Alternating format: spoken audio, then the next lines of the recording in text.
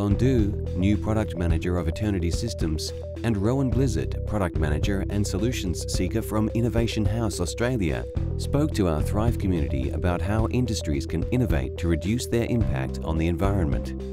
Their talks were part of July's SDG 9 theme on industry, innovation and infrastructure. After their presentation, our speakers kindly took questions from the audience.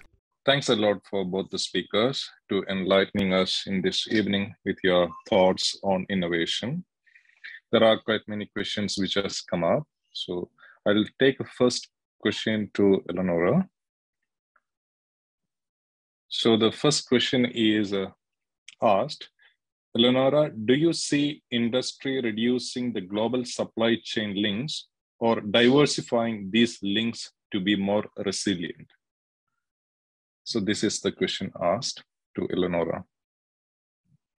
Yes. So yeah, I'm really convinced that the reindustrialization that has started since sanitary crisis all over the world, and us in Europe, we even have the Ukraine war. So it's really an active move now in our continent to try to relocalization our industry, but also to maybe reduce certain production we had and that was not really necessary, and to focus on the necessary ones. So there are different social impact. The first ones is that industry cannot be made in Paris or in Berlin. That has to be made within the territories, and that is really impactful because for the last 50 years, as we mainly were oriented to digital and services activities, we focused on capitals and big cities to develop services, and that are important and needed, but have less sometimes real impact in the real society. That it's good for finance, for the flows of finance and etc. But when you really look at the real impact on the real society of our daily life, sometimes it's not clear what it is. Rather than with industry, it is within the territories, because we need to put the factories somewhere and it takes place. I don't know if it's in France, but I think it is in France for now. We have the ZAN, which is a new law, because we know we like to make law in France. It's called zero artificialization net of our territories. That is an objective for the next few years, that we do not put new buildings or whatever on actual grass, or how we call this, on places that are now for agriculture and for the food. We cannot, within the next 2 years, we won't be able to industrialize and artificialize vegetals places. So it's a challenge, because we have to reindustrialize, but we cannot expand the size and the impact of our artificialization of the ground. And but I think it's a good challenge, because many industrial old places, rather than to upgrade them and to make them again reusable and to rehabilitate them, we were used to say, okay, it's not nice anymore, I will build a new one here, it's easier, it's quicker, it's less cost expensive. So it will force us all to really optimize all the square meters we have, and in terms of finally of optimization of all the space we have within the territories and the cities. It's a good challenges to have. And also it really it will be through the territories. But also we also need to reconnect the industries to the citizens, because as we were having the mind of industries is bad, is dirty, it's noisy, and etc., we used to put the industries far, far, far away from the cities. But actually, the new industries are less, have less negative impact, even if it's not perfect, of course. But really, you can almost sometimes have the factory next to your house, and you won't even have some bad impact of this. Of course, it's not all, but now there are some factories you don't even know that are factories. So, and also as employees, you have new needs. You want to go to your job by bicycle or by public transport. You don't want to use your car for everything you do. So it's really fascinating, because the public communities have to really take the roles they have, and they forgot for the 50 years, the roles they have to organize the territory, to make industry, people, and leisure and everything we need in coherence to work all together. And it really developed, and it's really also answering new social needs of new generation, and matching ecological transition also we need. So yeah, to reindustrialize and to understand that circular impact is at every step of your project, and I really speak of project and not product. It really helps you to take in account the territory you are in, the people you will interact with, and how to co-build and co-develop all together the new organization of the ecosystems. Thank you, Eléonore. So the next question is to Rowan. So the question asked is, "Hey Rowan, and many thanks for your excellent presentation. You started with the crucial insight that innovation starts from within. This suggests a powerful understanding that innovation is potentially fundamental change at both individual and community levels. If so, what do you see as the major forces and influences driving positive individual and community innovation?" Yeah, thanks for a very good question. Of course, each of us have our own challenges that arise that get us to stimulate and start thinking about making change, and hopefully some of that becomes innovative. And without getting too far ahead, I think across the world we're seeing a lack of faith. We used to blindly follow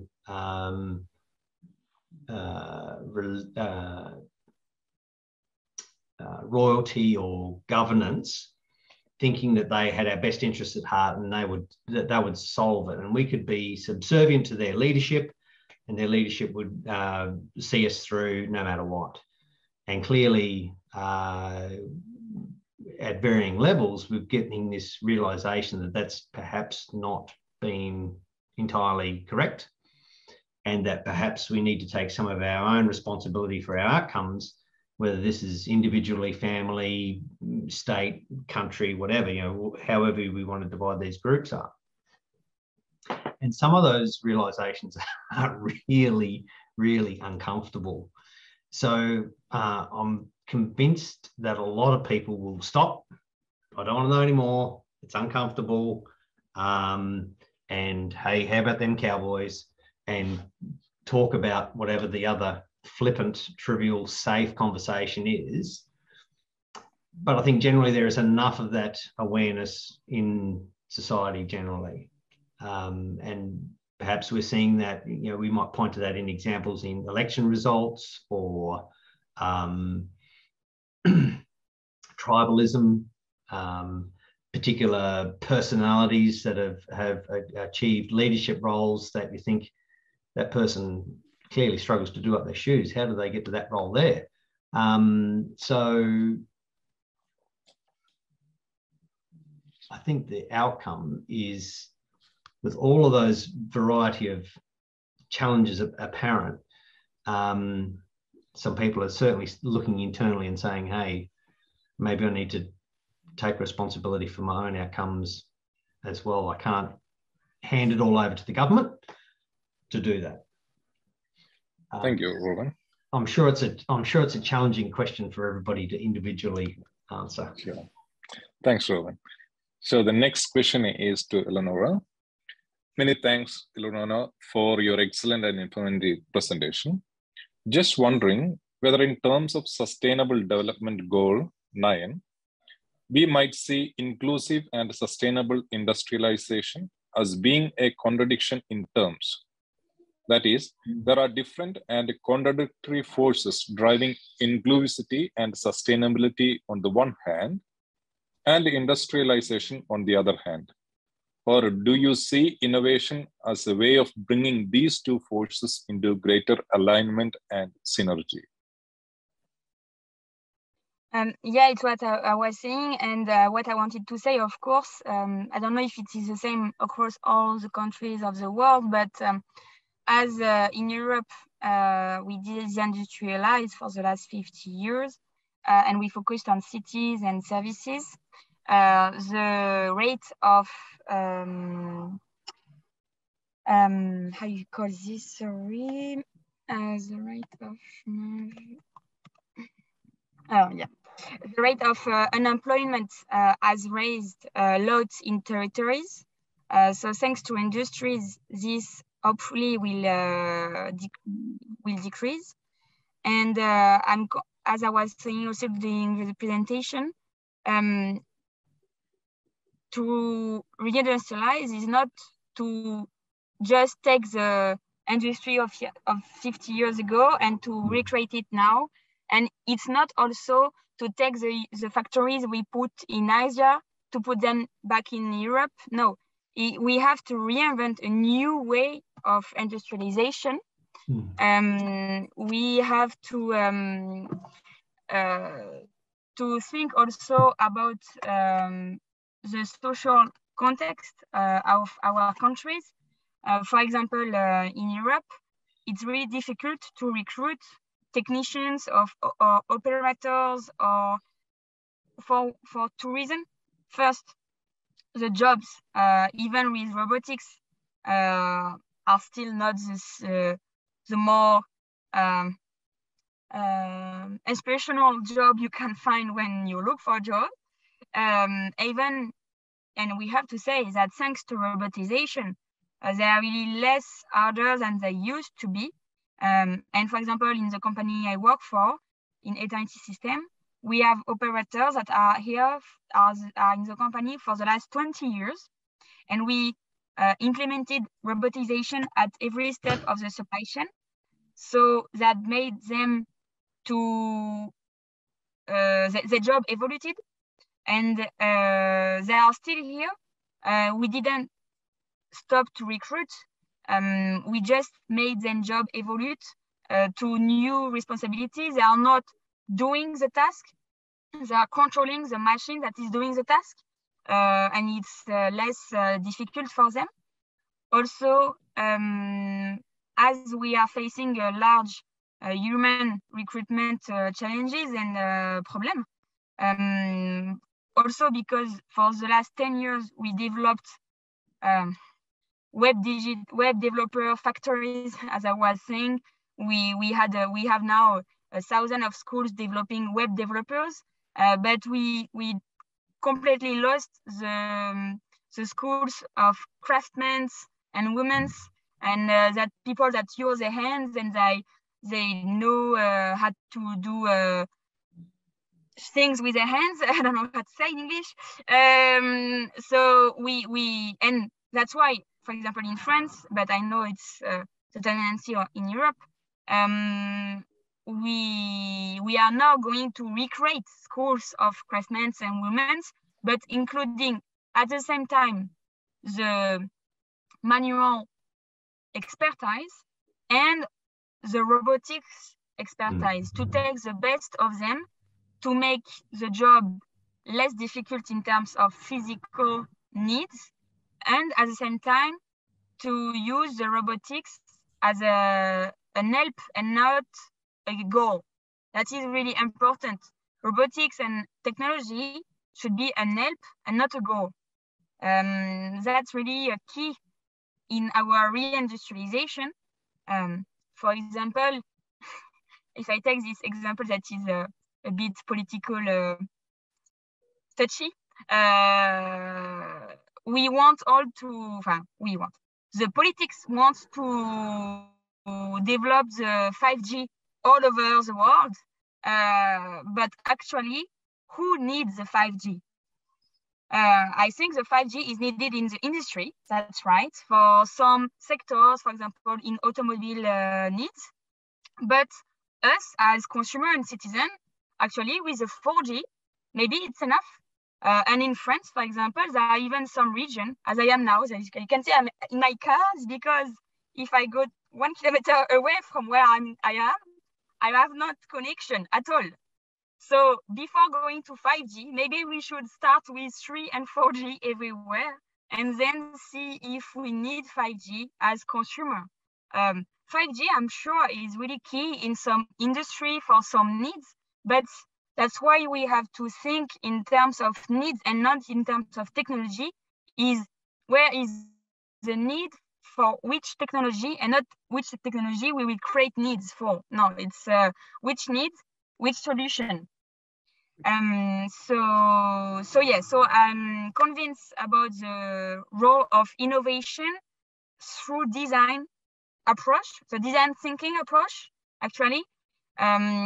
So design thinking is really a user-centric approach and also a collaborative approach with all the partners of the project to be sure to have the right solution at the right place at the right time. And also it helps to improve the acceptation of the solution when you co-developed with all the partners. When I say partners, it can be the final consumer, it can be the community, it can be the industrial.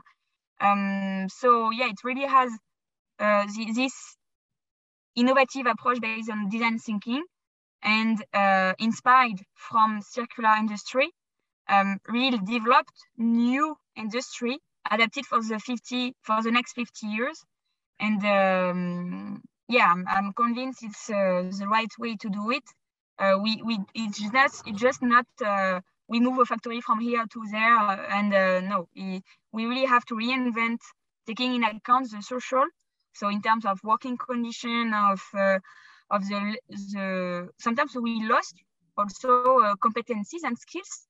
So how to do without it, or how to help thanks to robotics, how to maybe adapt to without it. We also have to relearn some skills we lost, and also, of course, we taking in account the ecological transition we need. So yeah, with the design thinking approach and innovation, we will build a new collaboration within the society in terms of global. Thank you, Eléonore. So the next question is to Rowan. So thank you for your insightful thoughts. I absolutely agree that modern society can easily create sustainable living conditions without overconsumption. Eco-friendly home products in combination with the strategies mentioned could even stimulate sustainable transition way faster. Now, how fast is this achievable in a society, or will it take a longer period of time? That is the first question. And also there is a second part to it. I would be pleased if you mention again the name of the research you have mentioned in the beginning regarding schools and grass? Okay. So the ability to transition quickly, and we've seen this already around the world, that when enough community desire arises, that governments are overthrown, directions are changed quite rapidly. Which makes me hopeful that we don't necessarily have to do that, but we have that ability to be agile, quick, responsive, and humans are incredibly adaptable. So thinking about housing as my space and expertise, and in so-called developed economies around the world, there is a crazy situation of a lot of homelessness and housing unaffordability and people excluded from even reasonable levels of housing. Now, that can be quite easily changed. In Australia, for example, there's 1 million vacant properties today, and there's about 500,000 vacant people. Sorry, about 500,000 homeless people. So it seems to be a very simple fix. The challenge is we don't have the decision, the human desired decision to make that change. Now, some of those houses might not be the right location, they might be run down, they might need a coat of paint and all these other stories, but fundamentally, there's more than enough housing sitting vacant today for the people who need to occupy it. And how we occupy it, might need to do that slightly differently to how we imagine occupying housing today. But that's only adjusting our thinking. It's not, we have to rebuild millions of homes or anything crazy like that. Now, the powerful part is, if we do that well, we have much more diverse and integrated and inclusive communities that are a much more friendly, open, happy place to live. So some of that will be cranky white old Anglo-Saxon blokes are in this cranky old white Anglo-Saxon bloke corner. And if you want someone who's old and crotchety and can bang things with a hammer, go and see them. But if you want another group of people, there'll be other people thrive and survive and do really well in communities because they're allowed to flourish in different ownership models. So I think it actually can be a very rapid response. I'm trying to have conversations with slow thinking, old term government institutions that are thinking about, well, we need to spend billions of dollars and build bricks and mortar. The challenge is they don't need to spend billions of dollars and build bricks and mortar. They need to reimagine how people occupy housing and then respond to that. Because they're not having that conversation, they are using, a 1980s, 1990s response to a 2022 problem. So that can change really rapidly and really quickly. I'm not specifically sure if I quoted education as a piece for the second question, but the lawn reference. This writer is a pretty amazing writer, and in his first chapter of this particular book, he covers off the lawn-specific evolution, where it started from a royalty and having a largesse of employed labour or serf labour and water resource and yard space to make a lawn. And he does go on in quite a bit of detail about the psychology behind that, because for everybody in the world who's aspired to have a lawn, it just doesn't make sense. I don't know if you've actually tried playing a game of cricket on a lawn, and it's not an easy surface to play cricket on. So why would you do it? There's much more practical surfaces and solutions out there. But the lawn has this psychological solution as showing off wealth and potential. I hope that answers the question. Thanks, Rowan. So the next question is to Eléonore. So it is regarding the nudge and the awareness, which you have mentioned. So in US, there are nudges used as babies' photographs on the shop's wall, not to break into. So is nudge and awareness programs which are conducted, or do they same, or is it different? Could you throw some lights on nudge?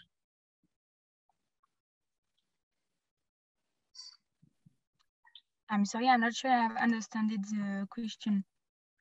So the question is, in US, there are nudges. I think nudges are used. So babies' photographs are there on the walls of the shops where there are glasses. So nobody can break through because of the nudge thing. Now, is the nudge and the awareness program are same? The effect of both are same, or which is easier to do or implement in the society? So could you throw some light on nudge? Yeah, the nudge is actually used for years in marketing approach.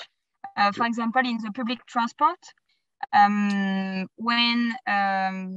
the train company puts the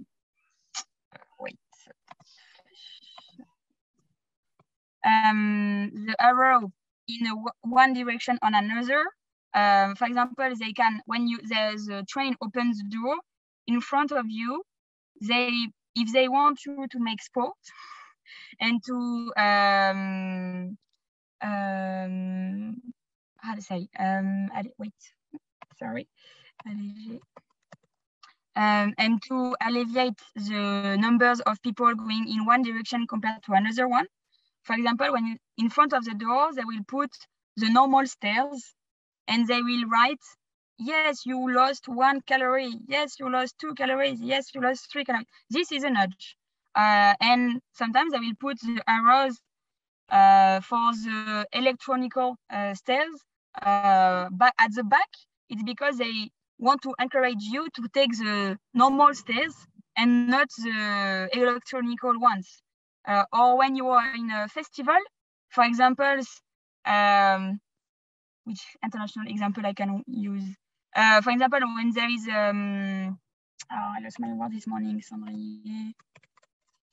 An ashtray, they will put 2 football teams that are in competition, and they will ask you, are you more for the first one or the second one?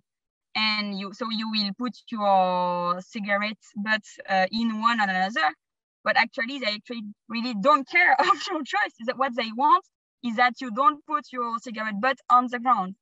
So the nudges are really used for years everywhere in your life, but as they are comportamental bias, you don't feel them, you don't see them. But we are nudging all the time. Yeah, we are nudging all the time. And for example, in my machine, I built CleanCup. I wanted people to understand the use of this machine by its external design, and it was a new machine. There is no comparative machines in the world. So we work on the design, on how we can make people understand what is the role of this machine without putting explanation around the machine. Because for the beginning, of course, you can have some explanation, but then when you produce thousands of the machines, you cannot put each time a roll-up next to the machine explaining how to use it. When we send you a new product, we not always give you the notice with the product. You have to guess how to use a product when you see it. So we worked with an industrial designer. So always the role of design design thinking, industrial design, is key because it's always user-centric and not technology-centric. It's user-centric. And so we work on the design on how this machine can be understandable by everyone, even a kid, and make people okay to have a deposit system. Because 5 years ago in France, people were saying deposit is shit, is complicated, we don't want to use deposit. That was the first things. And the second one was, I don't want to drink in the cup of my colleague, it's disgusting. I was like, okay. And when you go to the swimming pool, where do you put your stuff? In a little box when you have a €1 or a $1 deposit, right? So you already do it. Or when you go to Walmart, you have your trolley and you put €1 or $1 inside as well. So you're already doing deposit system. So why not for your coffee time? And for the second argument, I was going to say, I was saying, well, when you go to the restaurant, you're even eating in the same plate of thousands of people you don't know, and you're still eating in it, right? So it is the same. It's not a large washing machine. It's all minimalized in the machine, and you don't see it, but it's the same concept. So in terms, the marketing is taking more and more importance in the acceptations of the innovations and the pedagogical approach we have to explain people the new way to consume, and that's why I'm often saying that now marketing is not 2 plus 1. If you buy 2, you have 1. No, it's more, if you buy this, you will save the planet because of this. So now marketing is not like promotional, it's more pedagogical than promotional. And it's really the key for the customer to integrate and accept the product, the innovation, and what is coming with it is the factory. So really the role of marketing is more to educate than to sell. And if the consumer understand the ecological and social impact of the project that is presented, they will accept it and even then become ambassador of it. So yeah, first for the question about nudge, we are already nudged all the time. We don't know about it. And the second is the role of marketing is key to our society transition we need to do.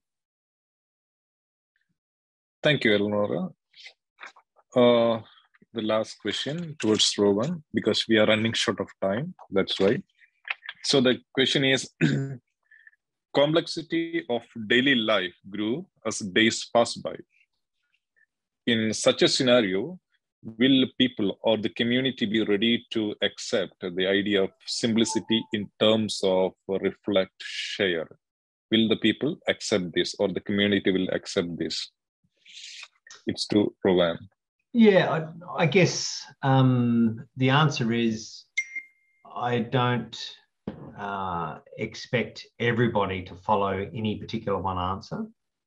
And I think the answer is a diverse response. So some people will willingly share, reduce their impact, have a less complex life.